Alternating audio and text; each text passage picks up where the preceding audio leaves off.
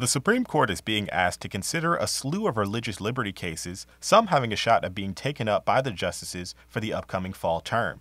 The Becket Fund for Religious Liberty petitioned the Supreme Court to hear several cases with far-reaching consequences.